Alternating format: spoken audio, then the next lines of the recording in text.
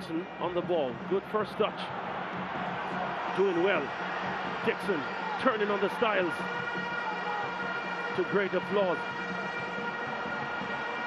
Thomas to Smith. To Reed. To Thomas. Oh! Cheeky as you like it. They call him national. They call him national for reasons like that. As cheeky as you like. The build-up was fantastic. The hold the play from Reed. The presence of mind to lay it on a platter. And oh my, Arnett Gardens, after all the pressure, they have in a way deflated the bubble of Cavalier. Lijay Williams, your thoughts on that goal?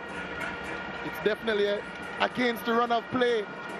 But Arnett Gardens, their changes have come to fruition. Shea Smith involved. Jaheim Thomas, excellent work, but it's almost as if Jaden White has had so little to do. He's been lulled to sleep. And it's a small touch.